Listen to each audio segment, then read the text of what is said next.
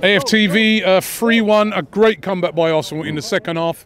Was you fearful in, when we went 1-0 down? I'm not going to lie, I was a bit concerned because I felt, these guys actually came out to defend and they were doing a very good job because they were throwing their bodies, their head, their hand. We actually thought that was a penalty, isn't it, at some point? I thought it was still a penalty, but, I didn't see the replay, but I thought it was a penalty because I thought he stuck his hand out. But the point is, these guys were defending for their lives, right? They came here to defend and counter and to use their strikers to just run ourselves, and that's how they got the penalty in the first place, So I was a bit fearful, but then again, I thought if we could score a goal within the first 10 minutes of the second half, then we're going to be onto them. And that's exactly what happened. Yeah. We got the goal on the 9th minute within the second half, and before you know it was 3-1. And if you look at the goals that we actually scored, okay, you look at the likes of Odegaard, for instance, who I thought for me is my man of the match, because the way he controlled the game, he created a lot of chances. I think in the first half, there were some times he tried to create 2 chances for Xhaka. One of them, Xhaka got to it. The other one, the keeper got to it instead.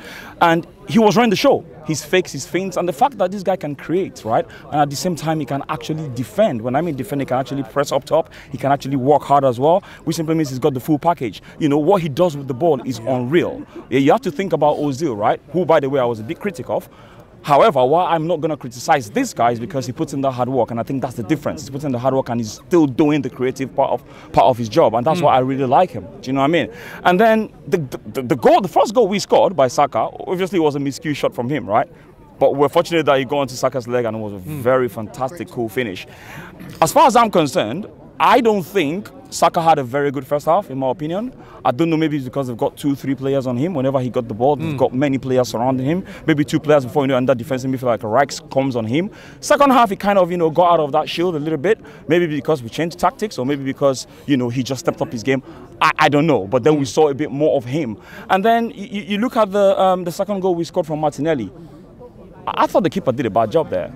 Because it was Martinelli kind of done him with the eyes, though. He looked like he was going to, if you actually watch it right, he looks like he's going to cross it and then just done him straight away. Yeah, and he didn't expect it. Quick, you know what I mean? And that's what Martinelli does. He does everything very quickly, you know what I mean? And, that split second, he did him.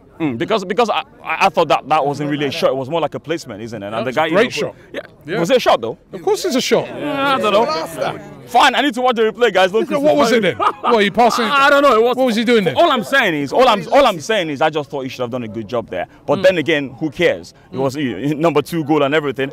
And then you talk about the goal from Nketiah. Listen, man.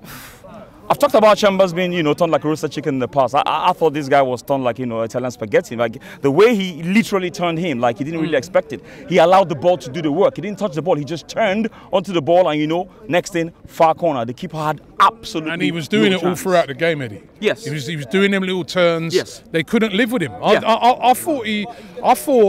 Actually, I think people who've come on haven't really given him his full props. Yep. I thought he had an amazing game today, right? Yep. He's coming for Jesus. His little turns, his little, and then his work rate is closing down and that. I mean, he run himself into the ground. And then, like you said, when he did get that opportunity, what a finish.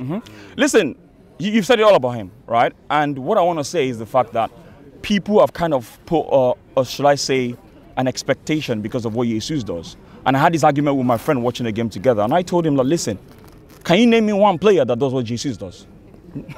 None right now. The last player I can think of that does what he does in terms of the work rate, in terms of the creativity, was the Kite. Is it Kite? How do you pronounce them? The Kite. Oh shit!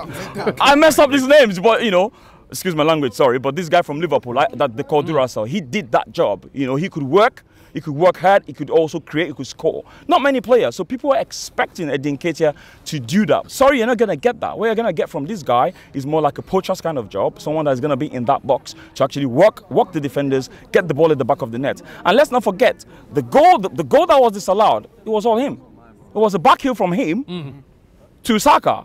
And I think someone was offside. I don't know who was offside, whether it was him or Saka, right? Fine, he was the one offside, right? But the point of the whole matter is people need to understand that different players come in different shapes and sizes, and you expect different things from them. Don't expect the same thing. And I want people to address their mind. And you need to understand that this guy is working on confidence. A lot of people have already written him off. They were thinking he wasn't going to do it, do you know what I mean? But then again, let's not forget last season, he scored 5 goals in 7 games. right? This is when he had the opportunity. And now he's going to get more opportunities, right? And that doesn't mean we shouldn't go into the market, because you look at the substitute bench, and the only player that I think can actually do a forward's job is Nketiah.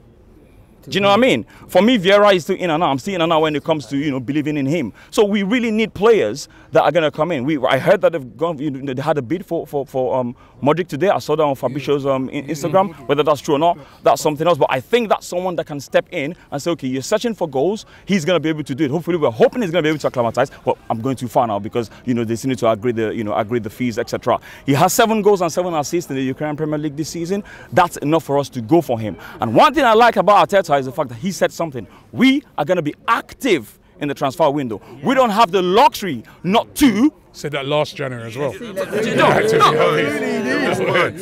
so we need to believe in Arteta, bro. No, I believe in him, but he said it last year. So we need to be active. But no, respect for what you said, man. Big up.